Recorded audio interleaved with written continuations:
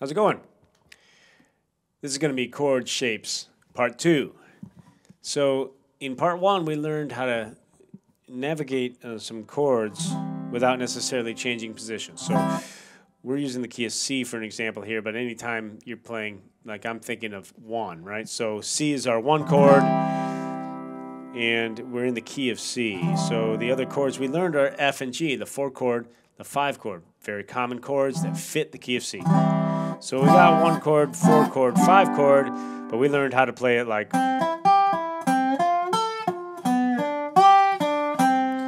Okay, that's really useful to be able to play these chords in the same position. So kind of what I'm using here, and you might want to review, is the C major scale behind the bar and head of the bar. And then the chord shapes for the 1, 4, and 5 chord are kind of within that. So that's kind of what we're using. Now, in this section, we're going to learn how to use these chord shapes to help us when we're improvising melodies.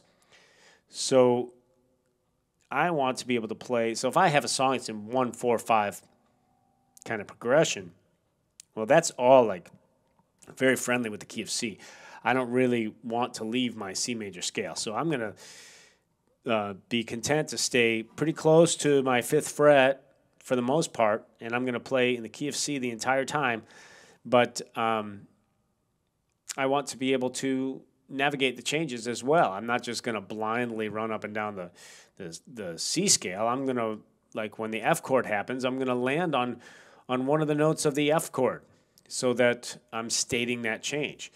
But as we learned in the last thing, all the notes of the F chord are in the C major scale, and all the notes of the G chord are in the C major scale. So I don't have to leave the C major scale to navigate the changes. They're all within the C major scale.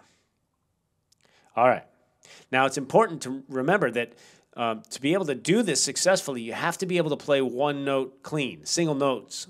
So if your blocking isn't very good and you've got a lot of extra notes, so if I play an F note here on the 6th fret when we hit the F chord, if I'm sloppy and I have all of these notes,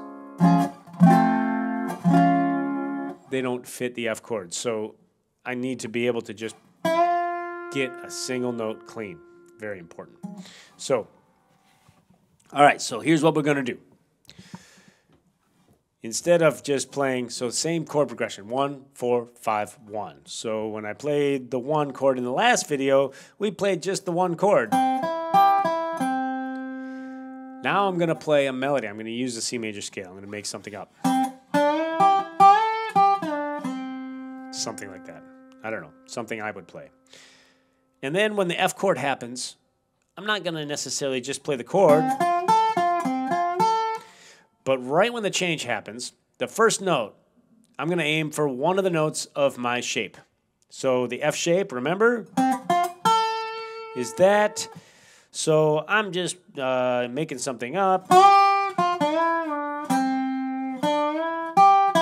And then there was my change. So I chose this here, 6th fret. It's an F note. It's part of my shape. So I see this shape, and I'm just going to pick one of them to start my phrase on, but then I'm not going to leave the C major scale. I don't have to worry about a new scale. I'm playing over an F chord now, but I'm still in the C major scale. And then when the G chord happens, I'm going to try to start that phrase on one of the G notes, G shape. So the G chord shape, you remember, is that. So I chose this one. You start to kind of internalize where these are.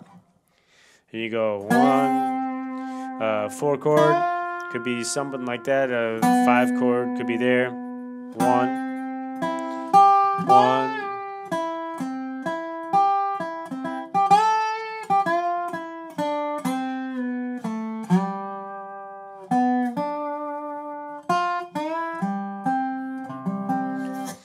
So, all right, so now I'm playing melodies, but it still sounds like I'm playing the changes, because I am playing the changes.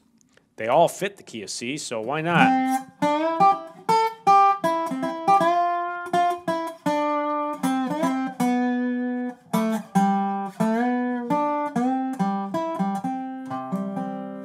I'm I'm going to try this with the backing track now. I'm going to start simple.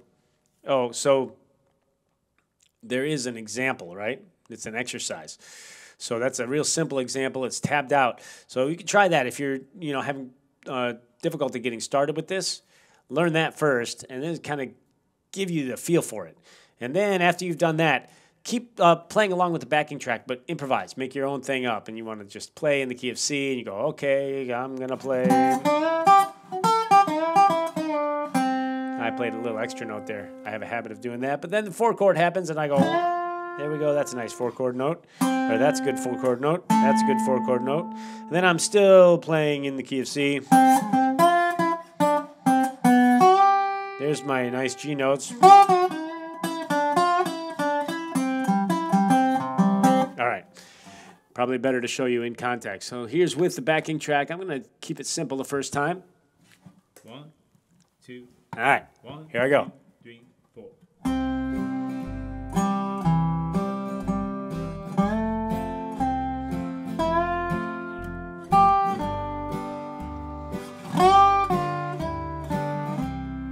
Okay, so 1 chord, 4 chord, 5 chord,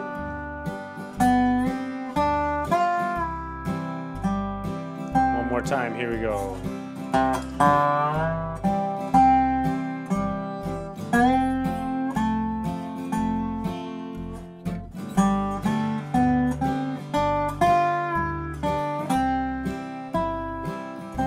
All right, so that was fairly simple, although I got carried away a little bit, as I sometimes do. And so I'm able to play the C major scale. You see, I'm just improvising with the C major scale, but you hear it fit the chord changes. It's really, really useful to be able to do this.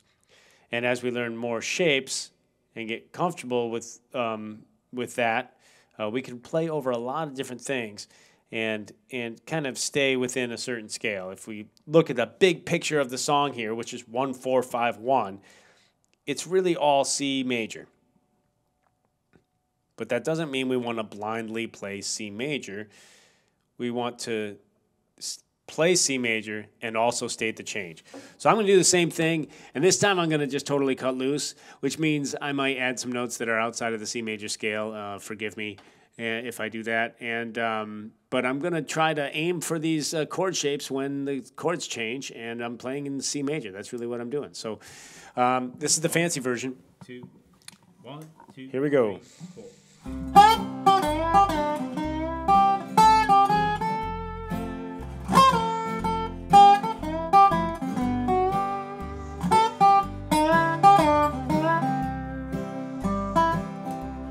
Let's see, another one.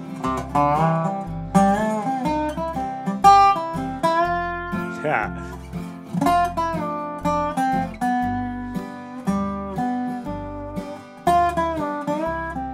All right, I got to do something good here. Here we go.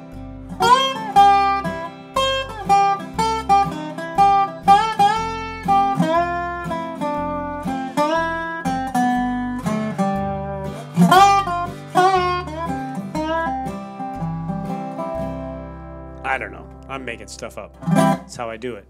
So there you go. So the main thing here is to begin to learn to play over changes while you stay in one major scale. And it really opens up your creativity to not have to think about, oh, I'm changing to a different key here. You're not changing to a different key. It's a different chord, but you're still within the C major scale. So give this a shot.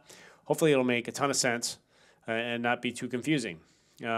This is actually a kind of a reboot of a lesson I did a long time ago called, what was it called? It was called Playing Over Changes Using the Major Scale.